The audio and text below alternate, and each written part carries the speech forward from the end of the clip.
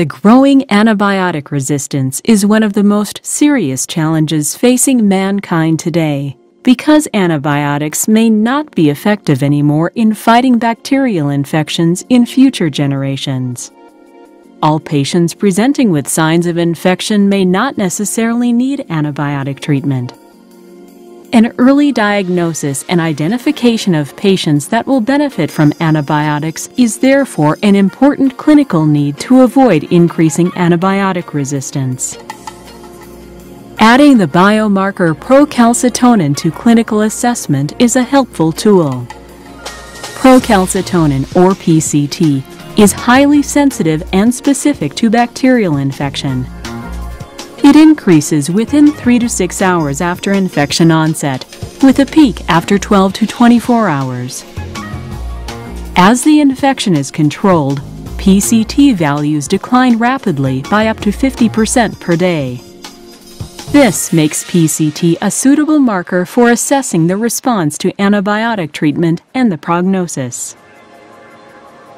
The extent of PCT increase is influenced by the severity of the infection and the extent of individual inflammatory response. Accordingly, diagnostic cutoffs of PCT vary with the severity of an infection. PCT levels below the cutoffs may direct physicians to look for other potential causes of the clinical conditions, for example, viral infection or non-infectious causes of disease. It is recommended that the first PCT measurement be initiated when the patient comes to the hospital with signs that could indicate infection. PCT supports the decision whether or not to initiate antibiotics.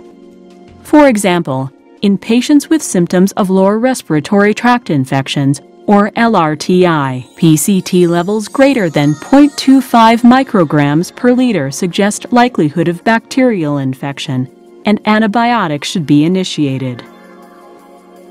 The trend of PCT values over time can help to decide the right time to stop antibiotics. After a measurement on admission, it is recommended to remeasure PCT every 24 to 48 hours.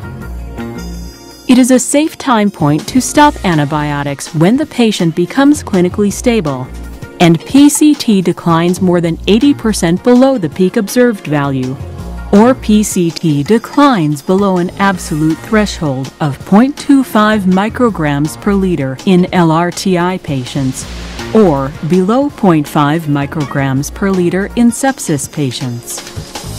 Numerous clinical studies have shown that this approach is safe and effective for avoiding unnecessary antibiotic treatment. International experts propose to start with clinical risk assessment and diagnosis, add PCT information to it for overall patient assessment, and then arrive at a decision on antibiotic therapy. After this, PCT should be sequentially tested to assess the response to therapy and aid in the decision for antibiotic discontinuation. PCT helps to prescribe antibiotics rationally and thus to save their power for future generations. For further information, visit www.procalcitonin.com.